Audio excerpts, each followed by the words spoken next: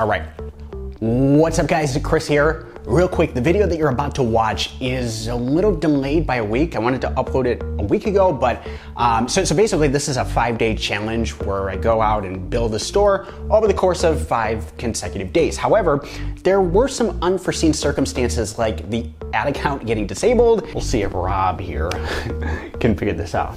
A few days went by, nothing was done at the store, and we had to do a little bit of movie magic to put it all together to look like 5 days of work, despite the days where nothing was going on and we were trying to get things figured out. Okay, I'm done now. Enjoy this monster of a video. In this video, Betty's gonna be the face of the new brand that I'm building. I built a new custom sock brand in just 5 days. $60 yesterday in sales. From competition research, they don't interact or engage with their customer base, to designing our products, not bad, and sending hordes of traffic. Look, when it comes to building a highly addictive e-commerce brand that literally has customers starving for your products, 100,000. Selling personalized products is what I see to be most powerful. Stitch Fix CEO Katrina Lake says it's the business of personalization that sets them apart. Looking at my own life, I have vitamins being shipped to me every single month with my name on them. I have this sitting on my desk right here, which I did not buy for myself. And I have that canvas sitting on top of my bookshelf. One-to-one, human-to-human personalization scalably. We're gonna be selling socks in this video. And in my opinion, socks have very little margin, especially when it comes to print on demand, which means you gotta mark them up. And selling a pair of these for $25 just seems crazy. However, not one store, but multiple other stores have built their million-dollar empires selling just socks, but not just ordinary socks, custom dog socks, with a startup budget of what I'd imagine to be less than $1,000. So I propose a question. How hard would it be to actually go out there and sell these? I mean, Pup Socks alone has spent millions of dollars on advertising and has even been on The View. So doesn't this mean that the product is so saturated to the point of making profitability harder? I need and want to know the answer to this. So I decided to find out. Before beginning our 5-day challenge, I need to extensively study our competition, from what the website looks like to the ads they're running and estimated amount of lifetime revenue. 122,000 likes on Divvy Up's Facebook page, which is actually more than any of the other competitors. I go one step further and order something from 3 of these stores. By doing this, I want to see what the entire buying experience looks like, what post-purchase emails I get, and if the delivered product lives up to its expectation. Kind of like a piece of trash, like brown dirt on it. The picture's not even clear. My goal right now is submerging myself into these stores. Yo, yo, yo, I know you're sick, but you know that photo I asked you the other day of Betty, right? Yeah. Well, yeah. I got these in the mail right here. After researching the return addresses, I wasn't able to pinpoint any print-on-demand suppliers, which I guess is a good thing. I was on the edge of my seat hoping that one of the suppliers we decide to work with isn't responsible for these blue socks. Everything I order online, if I ever want to see their buying process, it comes in here. All the pack-ins, any stickers I received with my order. If I really want to jump into this highly competitive environment and make it a good use of time, I need to understand everything they're doing and why they're doing it. Jude! Hey, Chris. Meet Jude. She's the brand manager for the stores I run. She's a wizard when it comes to digging things up, so I asked her to investigate a few key stores. Tell me a little bit about what you dug up. What I noticed on all brands, their website is kind of like pretty slow. When I was working with another brand before, this is something that we wanted to avoid. Who would you say had a really good email marketing strategy? Sockstory actually has got really good email flow strategy. Actually tried to make a purchase, but just to see their abandoned cart email flows. Really good information from the customer service to the email flows to their activity on social media. Our biggest advantage with selling these socks is that we can scale massively if needed. All we're doing here is just editing a customer's photo and simply making it look nice on a sock template. Building a team of designers that can do this job will be the easiest part. The bigger guys, being Divvy Up and Pup Socks, are selling them at about $24, $25. With all this information and a plan of execution, I feel confident to begin this challenge. Wish me some luck building this sock store. Probably gonna be the biggest pup sock store there is out there. Oh shit, I need to say pup sock. Yeah. See you now. them. Yeah. No, Pup Socks is now my competitor, so don't. I don't want to hear about Pup Socks around me anymore. They're now my arch enemy.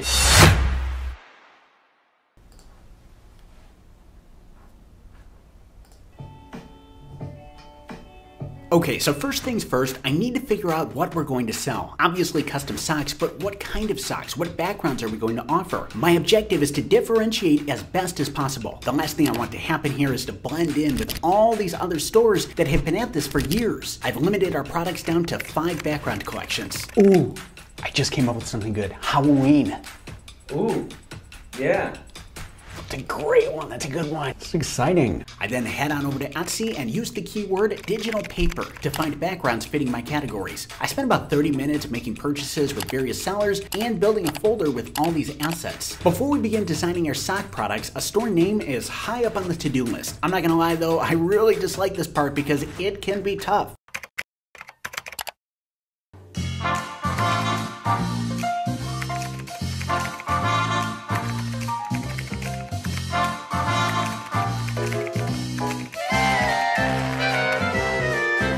Lulu meaning an outstanding example of a person or thing.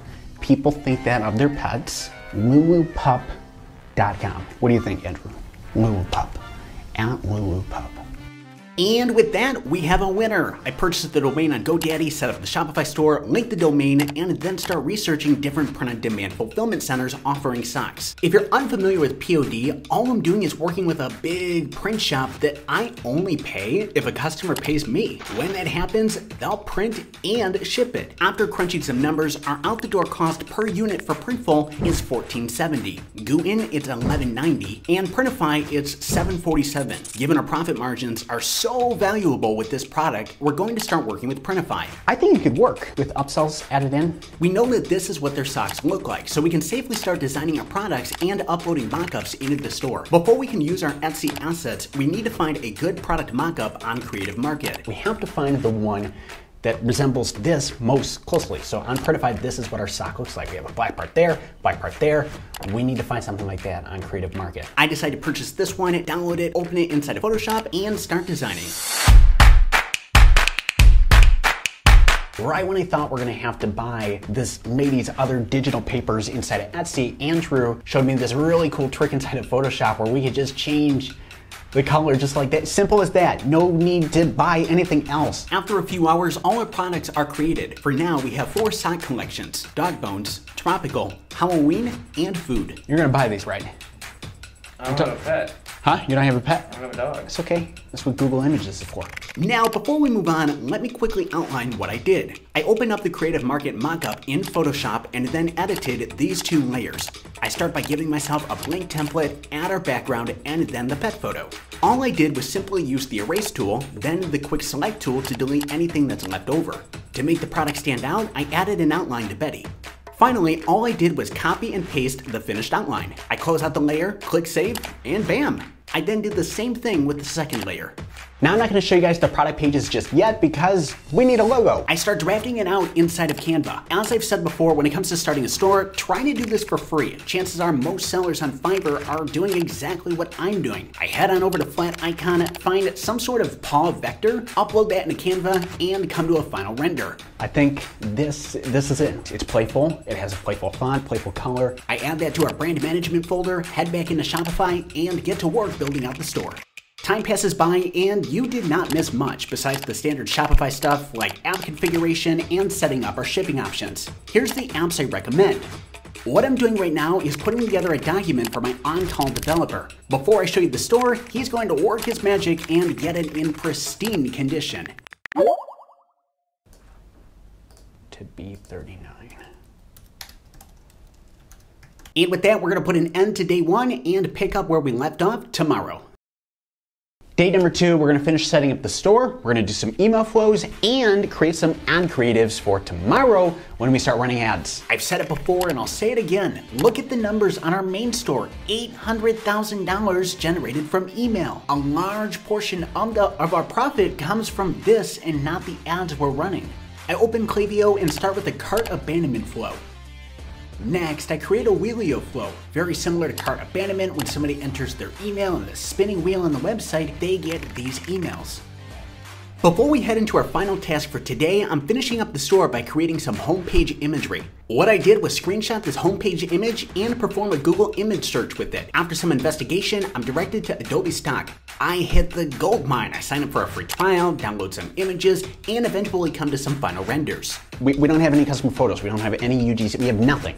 So this, acting as a placeholder, I think will do the job and do just fine. I mean, you think this looks good, right? Yeah. And just like that, it's set in stone. Our final task for today is creating our ad creatives. I open up Canva and start the process, attempting to add my own unique flair to it. To get some good backgrounds, I head back over to Etsy and find some wood digital paper. I purchased this one right here with so many different colors. It's perfect. Everything from being able to use it for tropical, we can find a green digital paper on here. Let's say we want to find something blue or even orange for the Halloween stuff, it's on here. All in all, this takes me about an hour. I'll show you the final creatives on day 3. Put yourself in the shoes of a customer, go through the entire buying process here. I spent over $1,000 on a very custom-made template. Let me make this clear though, you do not need to spend that much on web development. In fact, using a free Shopify theme wouldn't be a bad idea. I'm at a point in business where I have the means to invest into this, so I'm willing to do it. It's very seamless, very easy on the eyes. If I'm uploading my photo. Okay. Yeah, everything up to this point is pretty seamless, from the product pages being super simple. It's not cluttered with information basically on here. Are you at the cart right now? I am right now. I'm about to type in my email. Okay. Just starting out, I think it looks great. Yeah. It's definitely, it's gonna look better over time. Betty will definitely stand out, and anytime like she's out in public now, she'll just be able to get recognized. I think I might make her own Instagram now. She add her own Instagram now. You can charge us for content because we need content right now. Day number 3 right now. We're gonna start running ads today. I'm super excited about this. Now, before we get into it, I wanna set our expectations. I'm not looking to be profitable over these next few days. I'm looking to collect data from Facebook, find out what works, what doesn't work, and through that, we'll be able to hone in on a strategy, refine our efforts, and slide toward profitability. So with that, let's get into it.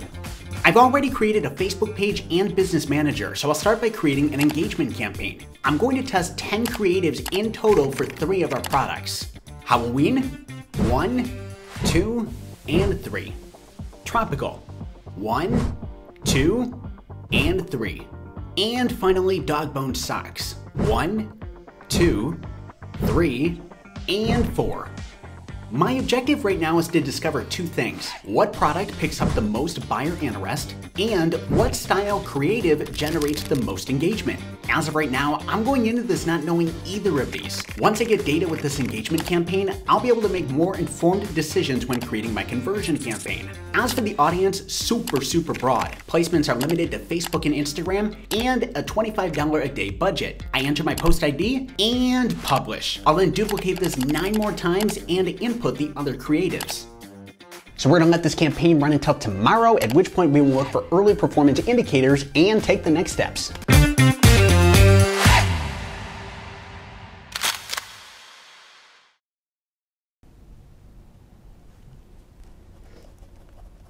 What day is it today?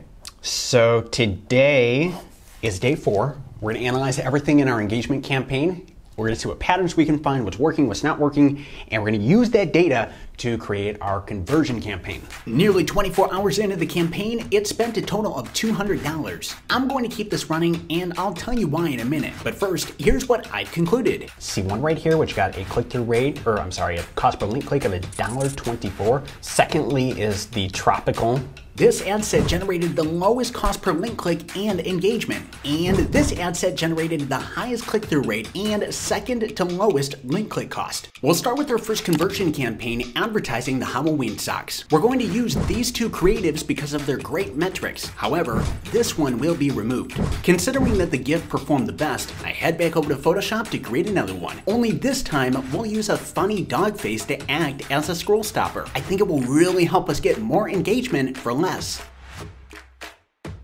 So here's my plan for this conversion campaign. I'm going to test different interests for several ad sets, all running at $20 a day. Once I begin to figure out which interests are performing best, I'll increase the budget while preparing to launch a campaign budget optimization campaign. The best campaign to run in my opinion. CBOs perform best at high budgets though, so before I even think about running one of those, I need to find out which interests are my high performers and if this product is even scalable. I just created our first ad set with 3 Halloween creatives, location targeting limited to just 4 countries, placements on Instagram and Facebook only, and finally I select 1 day click or view.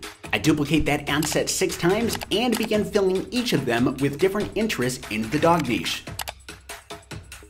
Going back to our creative testing campaign, I'll keep this active while I continue to test more creatives and angles for our products.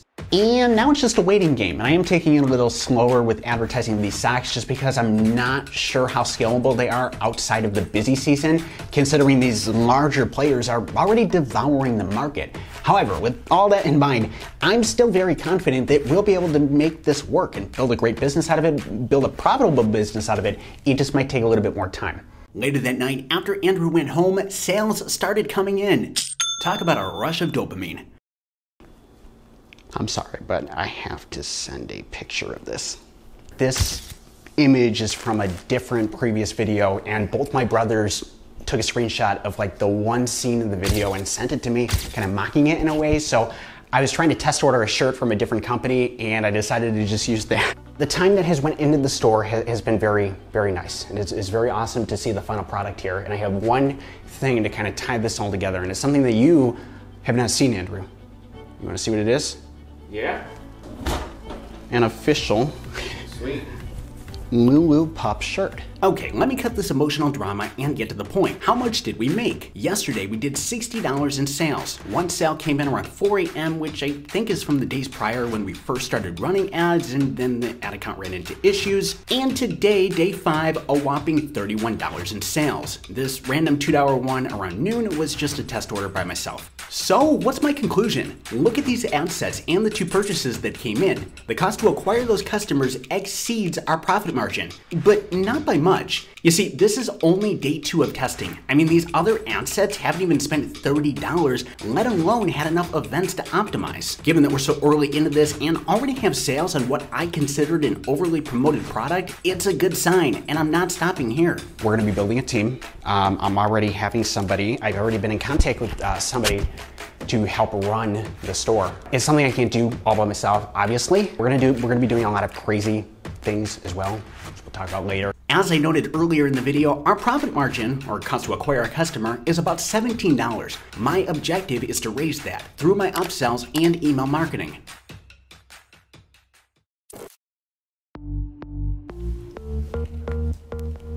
I agree. Here's the thing. I'm not concerned about the strategy of this. I know that things are gonna work out for this store, and I'm actually really excited about it. Pictured right now, you're driving, up on a billboard, you see Lulu Pup with different socks on there, different UGC customer photos. I can tell you right now, that's something that the market hasn't seen. I mean, in terms of something like this. It's just getting all of that together in a kind of a little amount of time. It would be easier if it was a new product that wasn't as out there.